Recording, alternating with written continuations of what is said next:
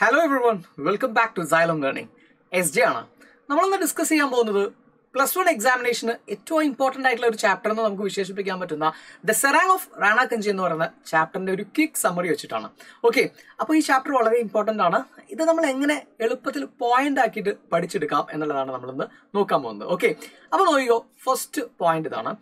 The serang of റാണാഗഞ്ചി is A story written by A.J. Cronin. Doctor A.J. Cronin ആണ് ഇത് എഴുതിയിട്ടുള്ളത്. Okay, അദ്ദേഹം തന്നെയാണ് കഥയിലെ ഒരു പ്രധാനപ്പെട്ട കഥാപാത്രം.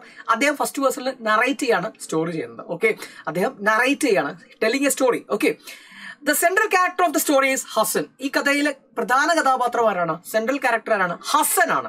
ഹസനാണ് ശരിക്കും the serang of റാണാഗഞ്ചി ship. Okay, then here the author narrates how Brave. ഇവിടെ ഓഥർ നമുക്ക് പറഞ്ഞു തരികയാണ് എന്താ?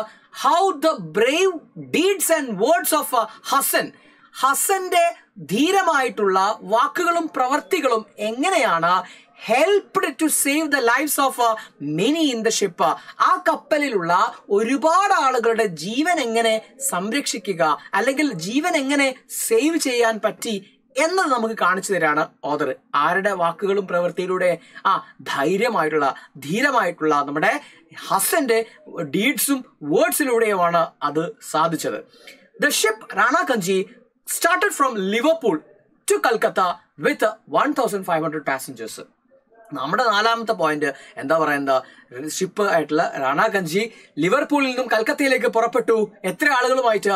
1500ഓളം പാസഞ്ചേഴ്സ്. ഒരുപാട് പാസഞ്ചേഴ്സ് ആണത്. ഓക്കെ, ഇനി എന്താ നമ്മൾ നോക്കാം. A.J. Cronin was the doctor in the ship. ഷിപ്പിലെ doctor ആയിരുന്നു, ഫിസിഷ്യൻ ആയിരുന്നു ആര്? A.J. Cronin. Hasan the serang of Rana of the ship was very ugly with a short legs and large disproportionate head. Hasan എന്ന് പറയുന്ന നമ്മുടെ ഈ സെറാങ്, ആ കപ്പലിലെ സെറാങ് പെറ്റി ഓഫീസറാണ്. സെറാങ് എന്ന് പറഞ്ഞാൽ petty officer.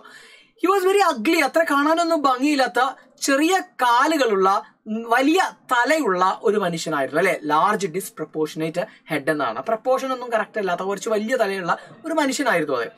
Miss job Smith, chief social promoter in the ship, laughed at his ugly appearance. കഥ തുടങ്ങുന്ന സമയത്ത് തന്നെ മിസ് ജോബ് സ്മിത്ത് എന്ന് പറയുന്ന ഒരു സോഷ്യൽ പ്രൊമോട്ടർ എന്ത് ചെയ്യുന്നുണ്ട്? ഒരു അരിസ്റ്റോക്രാറ്റ് ആയിട്ടുള്ള ഒരു ലേഡി, ബ്രിട്ടീഷുകാരിയായിട്ടുള്ള ഒരു ലേഡി ഈ ഹസനെ നോക്കി പരിഹസിക്കുന്നുണ്ട്. അദ്ദേഹത്തിന്റെ അപ്പിയറൻസ് കണ്ടിട്ട് അദ്ദേഹത്തെ ബോഡി ഷെയിം ചെയ്യുന്നുണ്ട്. Some of the crew got infected with small pox. അങ്ങനെ ഇരിക്കുമ്പോൾ യാത്രയിൽ some of the crew members, ജോലിക്കാര്, കപ്പലിലെ ജോലിക്കാർക്ക് എന്തുണ്ടായി? They got infected with small pox. അവർക്ക് സ്മോൾ പോക്സ് എന്ന് പറയുന്ന ഒരു മാരകമായ രോഗം പിടിപെടുകയാണ്. Okay, as the doctor of the ship, it was the duty of A.J. Cronin to control the spreading of disease. ഈ ഷിപ്പിലെ ഡോക്ടർ എന്ന നിലയ്ക്ക് ഇറ്റ് വാസ് ഹിസ് ഡ്യൂട്ടി. ആരുടെ ഡ്യൂട്ടി ആയിരുന്നു? നമ്മുടെ A.J. Croninന്റെ ഡ്യൂട്ടി ആയിരുന്നു ഈ പകർച്ചവ്യാധിയെ എങ്ങനെയെങ്കിലും ഒന്ന് തടയുക എന്നുള്ളത്, സ്പ്രെഡ് ചെയ്യുന്നതിൽ നിന്നും തടയുക എന്നുള്ളത്. He was weighed down by his responsibility.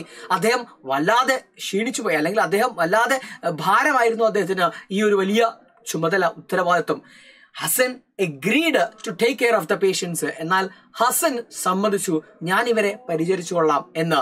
He never expected reward or മണി. ഈ മനുഷ്യൻ ഒരിക്കലും പണമോ അല്ലെങ്കിൽ റിവാർഡ്സോ എന്ത് ചെയ്തിട്ടില്ല, അംഗീകാരങ്ങളോ അദ്ദേഹം ആഗ്രഹിച്ചിട്ടില്ല. ഇനി എന്താ പറയുന്നത്? He nurse the patients റിസ്കിംഗ് his own life. അദ്ദേഹത്തിന്റെ ജീവൻ എന്ന് വെച്ചാൽ ഹസന്റെ ജീവൻ പണയം വെച്ചിട്ടാണ് പേഷ്യൻസിനെ പരിചരിച്ചത്, നേഴ്സ് ചെയ്തത്. He gave medicines in time. കൃത്യമായ സമയങ്ങളിൽ പേഷ്യൻസിന് മരുന്ന് കൊടുത്തിട്ടുണ്ടായിരുന്നു. Unfortunately 2 patients died. 2 പേഷ്യൻസ് നിർഭാഗ്യവശാൽ മരിച്ചു പോവുകയാണ്.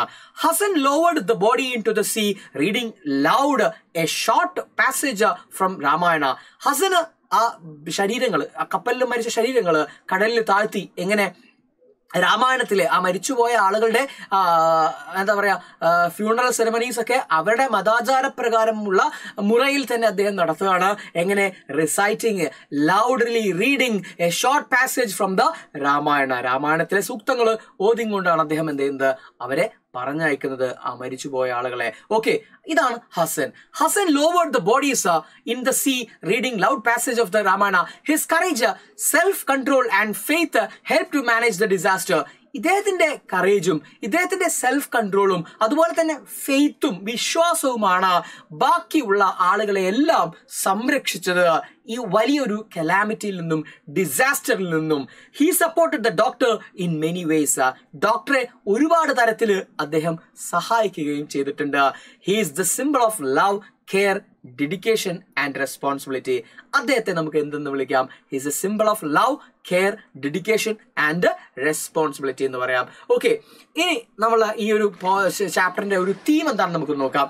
തീം ഇതാണ്: how can we manage adversities and disasters in life.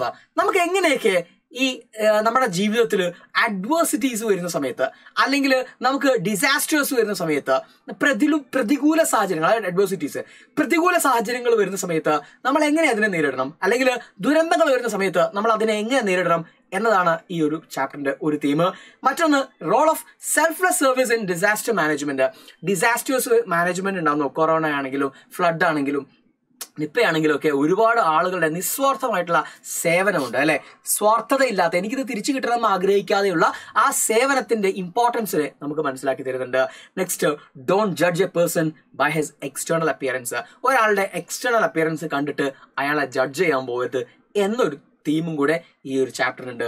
ഈ ചാപ്റ്ററിൽ നമുക്ക് ഇമ്പോർട്ടൻ്റ് ആയിട്ട് പഠിച്ചു വെക്കേണ്ട കുറച്ച് ക്വസ്റ്റ്യൻസ് ഉണ്ട്. ഒന്ന്, ഇതിനകത്ത് ക്യാരക്ടർ സ്കെച്ച് ചോദിക്കും. ഓക്കെ, ഹസന്റെയും ചോദിക്കാം, അതുപോലെ AJ ക്രൗണിന്റെയും ചോദിക്കാം. മെയിൻ ആയിട്ട് ചോദ്യങ്ങൾ ഇതിന്നാണ് ഉണ്ടാവാറ്. പിന്നെ നമുക്കൊരു സ്പീച്ച് തയ്യാറാക്കാനുണ്ടാവും, ഹസനെ വെൽക്കം ചെയ്തുകൊണ്ട്, ഫെലിസിറ്റേറ്റ് ചെയ്തുകൊണ്ട്. അല്ലെങ്കിൽ നമ്മൾ AJ ക്രൗണിൻ ഹസന് വേണ്ടിയിട്ട് നമ്മുടെ ഈ ഷിപ്പിന്റെ കമ്പനി മാനേജറിലേക്ക് ഒരു കത്ത് എഴുതുന്നതും ചോദിക്കാറുണ്ട്. സോ ഈ ക്വസ്റ്റ്യൻസിനൊക്കെ നിങ്ങൾക്ക് ആൻസർ എവിടെ തന്നെ ഉണ്ട്? ഞാൻ ഈ തന്ന പോയിന്റ്സ് തന്നെ ഉണ്ട്. ഈ പോയിന്റ്സും മറ്റേ ഫോർമാറ്റും നമ്മൾ എന്ത് ചെയ്താൽ മതി? ക്ലിയർ ആക്കിയാൽ മതി. റെഡി അല്ലേ? അപ്പോൾ ഇത് ക്ലിയർ ആണെങ്കിൽ നിങ്ങൾ പെട്ടെന്ന് എന്ത് ചെയ്യുക, ആ പോയിന്റ്സ് എല്ലാം കൂടെ ഒന്ന് 2-3 തവണ വായിച്ചു നോക്കുക, അടിപൊളിയായിട്ട് സെറ്റ് ആക്കുക. Okay, thank you.